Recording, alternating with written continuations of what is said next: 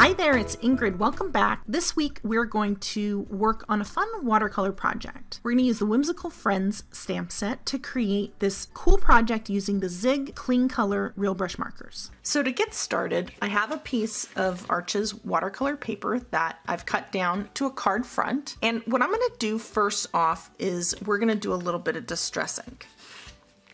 So I took a circle die, and this is just you take any circle die. You want it to be large enough. This is actually a size smaller. You want it to be large enough to cover your images. And we're going to use these images here from the Whimsical Friends stamp set. So I'm going to have those kind of on top of each other. But first I want to mask off a circle. I'm going to use this sentiment right here from the Whimsical Friends stamp set, but I'm going to use this one from the Birthday Butterfly set, and that's going to go below it.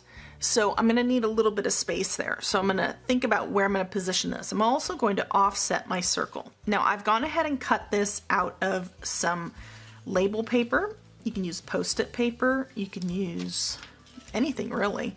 You just want to mask this off. Ingrid has some masking paper as well that you can use. And I'm just going to mask off my circle, just slightly offset. I don't want to offset it too much because I want to have this large circle here, and I'm doing it somewhat in the center. Maybe it's just slightly offset to the bottom.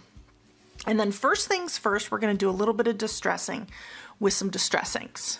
So to get started, we're going to use two colors of distress ink. I have Broken China and Peacock Feathers. I'm going to start with my lighter shade, and I'm going to try and keep it a little bit darker, more towards the bottom, and just kind of light as it goes outward up top. And I just want to have a little bit of a bright, vibrant kind of exterior to where we're going to do some stamping and coloring. Almost like a little window. I'll get that all inked up. And we're just going to start on our mask and then just kind of work onto our paper here. Now I love to do this on watercolor paper because watercolor paper works so much better than regular cardstock. You just get this really flawless look. Really lends itself to distress blending really well. So now that you see me do this, I'm going to speed this up as I add my other color, my Peacock Feathers. Keep in mind that it's actually going to be darker on the bottom.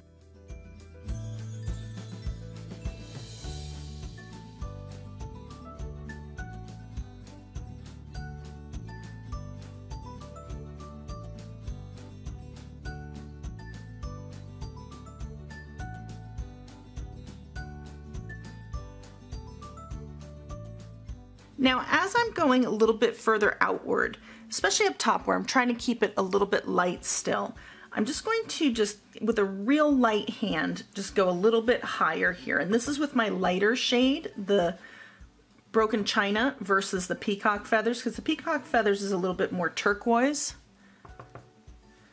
So we're just keeping that nice and light. Now I like to come always back in with my lighter shade just to really get a nice effortless blend. Just going to come back a little bit more, a little firmer touch here around the circle, just to kind of accentuate that a little bit. And then again, a lighter touch. So depending on the amount of pressure that you apply, now I can apply a lot of pressure here. You can see this is getting quite compressed, or keep it nice and light.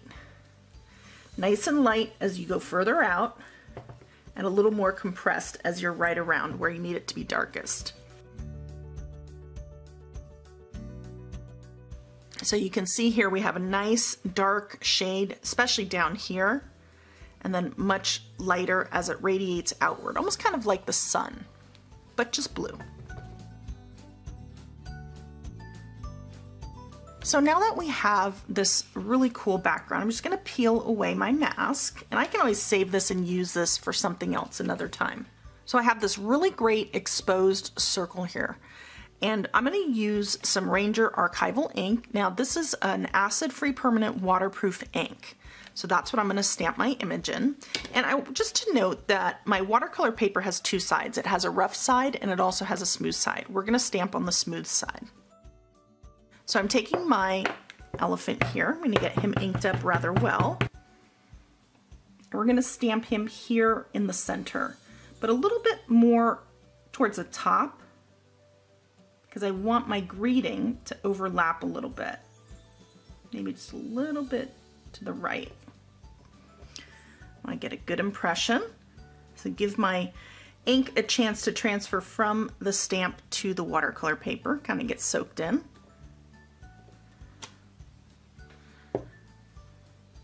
And then I have my little bird, and my little bird, because he's gonna be kind of overlapped here up higher, we're gonna stamp him on a piece of scrap paper, watercolor him or her, and then cut the bird out. Now there are a couple ways that you can watercolor. You can watercolor by putting your color onto your work surface and adding a little water to it and picking it up. That way you're gonna get a lighter shade, or you can go direct to your paper. Now I have two shades of blue here. I have light blue and cobalt blue. And I'm just going to bring in a line here of the lighter blue. We'll just kind of spread that out using our water brush. You can use a regular watercolor brush and some water as well. I'm gonna come in here and just color in my entire image. I'm not gonna do the beak, I'm gonna do all of it actually. And I'm gonna come back in with my darker brush and just kind of hit certain areas.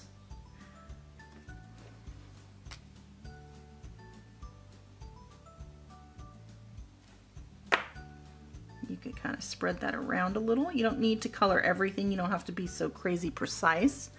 And then I want to do the wing as well in the darker shade. And the head. I'm just going to add a little in the corner and just blend it out from there. Now you could color this in any way you want. You could use different colors. I just wanted to kind of keep everything into this main tone. So I have my blue tones, and then I'm gonna paint my elephant in grays, and we're gonna do the little blanket in orange. And I think that I'm gonna actually come in with an even darker shade. I have some Persian blue, just for the tails, because the tails are gonna overlap my exterior, and I would like to have a different color than this blue that I'm using right in the tail right now. Something that's a little bit brighter, and you can see it's a nice mix of the two, and that way it'll stand out a little bit more once we overlap it. And I think I'll bring in just a little bit of that, whatever's left on my brush here, and just kind of blend it out. There we go. So we'll let that dry, and then we'll cut it out. I'm gonna clean off my brush. And now we'll move into grays. And we'll start off with the lightest shade. This way, if I'm starting with the lightest shade, I can always go darker. And I'm gonna speed this up so you can just kind of watch the watercolor process.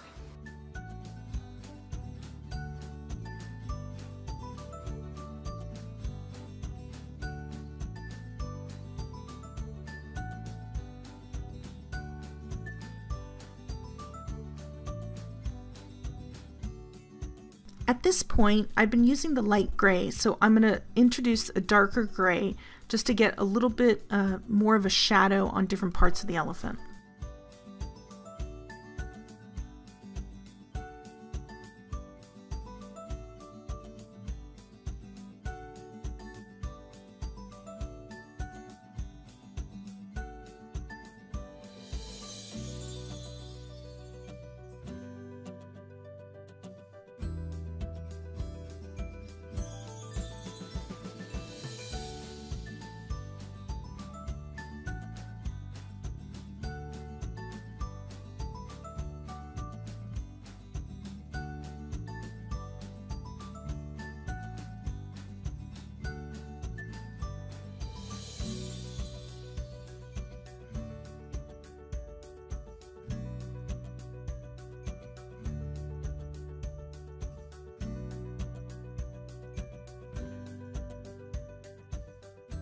Now for the blanket, we're going to do the top part in orange and then bring in scarlet red to the bottom.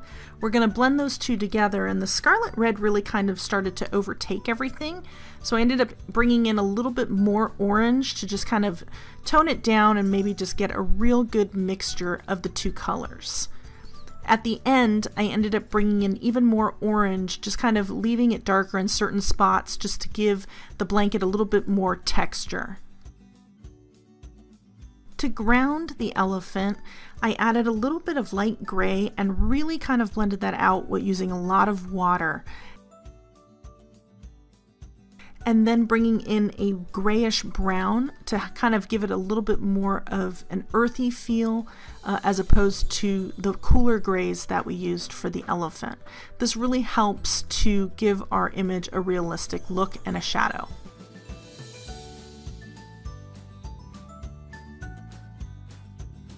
Here I'm adding some of that extra orange color just in random spots and just kind of very lightly blending it out just to really give the tapestry a little bit more texture. So you can see here now that we've got our watercoloring done, I used a little bit of some different shades of orange. I've got the regular orange and the scarlet red here, which is kind of like an orangish red. And I used a little bit of the orange on the beak here, and I don't need to worry about cutting out all the little tiny parts because it's white on white or neutral watercolor paper on its own. And we're just going to adhere that using some multi-medium here. This way if anything peeks out of the side, it's going to dry clear. So we'll just add a little tiny bit to our bird because I want this to kind of just stay in place. Don't really want it to ooze out or kind of move too much. Just using some reverse tweezers to help get the perfect placement. Just want that to stay in place, not go anywhere. And now we'll just add our greeting.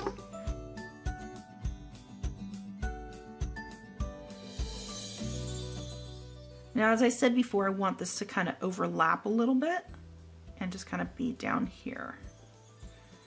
Kind of going into the ground. I just kind of grounded my image a little bit, just kind of gives it a little bit more of a realistic feel to it. And then my friend will just place down even further, but more into the blue. Now, being that this is watercolor paper, I always usually attach it with glue, and I decided to mat it actually onto a dark gray base here, and that way I can have a little bit peeking out top and bottom. But glue is nice because you can kind of maneuver it to where you want it to be. And then I added a few sparkling clear sequins by Pretty Pink Posh. And I'm just really kind of looking to just kind of get this adhered down really well. And there you go. Really cute card, simple. You could do this with just about any image, and I hope you enjoyed this tutorial. If you liked it, give it a thumbs up. Definitely subscribe to our channel. We have a new video every week, and I look forward to seeing you next time. Bye-bye.